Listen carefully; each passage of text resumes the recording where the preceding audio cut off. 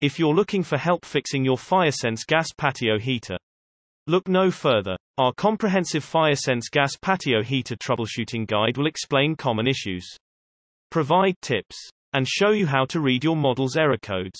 Patio heater troubleshooting. Here are some sure signs that your patio heater isn't working properly. The heater won't start. A gas patio heater won't start with the ignition switch but can be lit with a match or lighter.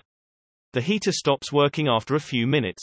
Reduced heat output or flame production. Starting issues or reduced heat production.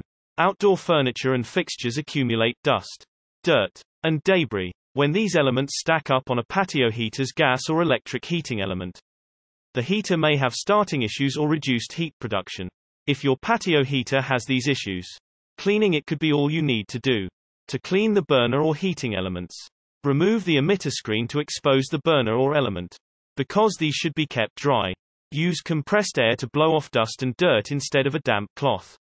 Reattach the screen. To clean a gas burner's individual ports, remove the emitter screen and take a pipe cleaner or straw brush to remove dirt and debris. Once clean, reattach the screen. The gas heater doesn't stay lit or heat production is reduced. A gas patio heater requires proper gas pressure to function properly. Without it, the pilot tube and burner may not receive enough gas to keep the heater lit, or the burner's flame and heat production will be reduced. Low gas pressure is usually caused by broken, kinked, or otherwise damaged gas lines. To fix damaged gas lines, first visually inspect all the heater's gas lines, inside and out, that connects to the primary gas source. Kinked lines are easy to spot, but cracked or broken lines that produce leaks may be more difficult. You can use a leak detection spray to make leaks more visible. Any damaged lines should be replaced. To do this, use a wrench to loosen and remove both ends of the gas line connections. Then connect both ends of the new gas line to the heater and tighten them with the wrench. The propane igniter won't fire up the heater.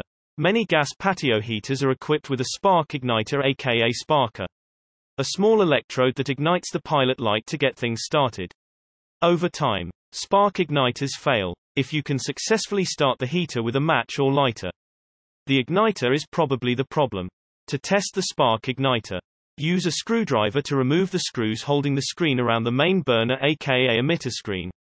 This will expose the ignition assembly, which consists of the spark igniter, pilot tube, and thermocouple. Hold down the ignition switch to visually inspect for a spark. If no spark is detected, you may need to replace the igniter. To replace the spark igniter, note that it is usually secured to the ignition assembly by a single retainer nut that can be removed with a wrench.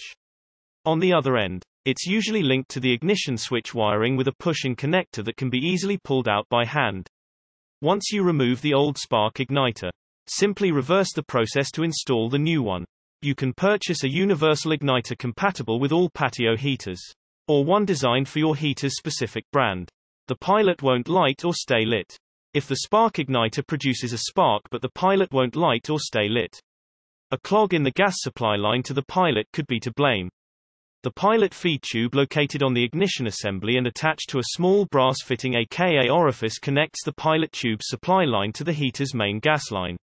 Often, one or both of these components becomes clogged with insects, carbon deposits, or accumulated dust and debris. To unclog the line, start by removing the emitter screen with a screwdriver to expose the ignition assembly. Grab a small wrench and loosen the orifice from the gas line. Use a toothpick, needle, or compressed air to remove the blockage from the pilot tube and orifice.